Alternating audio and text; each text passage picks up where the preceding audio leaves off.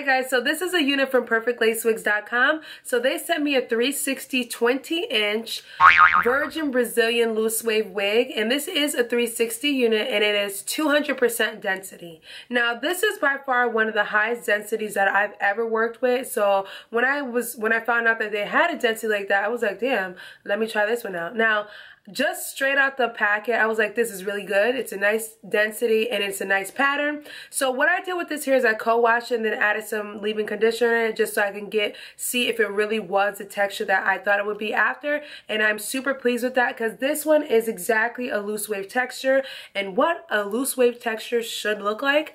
Now, all I did was co-wash it with a little bit of conditioner, and then I used my Cantu Shea Butters leave-in conditioner on it just to kind of solidify the curls and make the curls kind of pop up a little bit. So I definitely think that the curl pattern is I love it. Like when it's dried out, it looks so pretty and natural. And what I do sometimes with my hair is just add a little bit of argan oil just to keep it nice and moist. But I think that this looks really nice and really natural and realistic.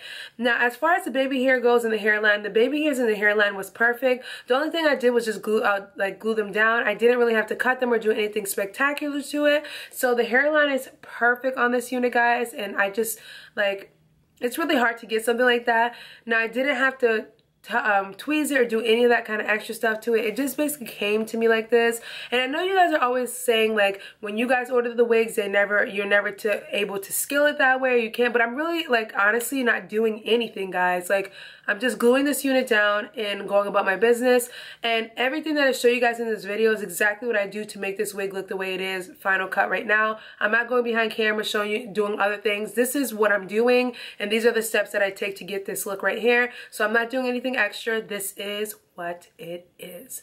So I definitely do like this, guys, and it is nice. It's a perfect length. It's not too long. Let me just show you guys what the length is like. So all in all, guys, like I said to you, I'm really pleased with this unit. There's not really that many negatives that I can see with this one. Like I said, I did co-wash it, put a little bit of the Cantu leave-in conditioner in it, and let it air dry before I came and did this review just so I could show you guys what it looked like in its natural state. It did come in nice tight ringlets, but obviously when you wash it, it's going to loosen up, and this is the loose wave pattern, the real loose wave pattern that it should be. So I'm definitely very pleased with this.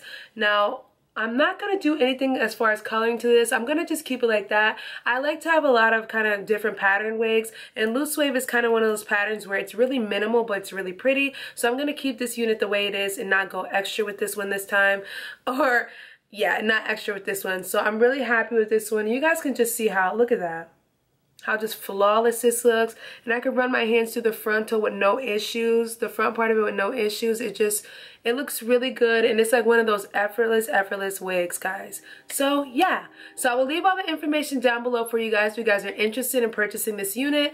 Do not forget to thumbs up this video, leave your comments down below, subscribe, and share this video with your friends and family, and I will catch you guys in a later one. Bye, guys.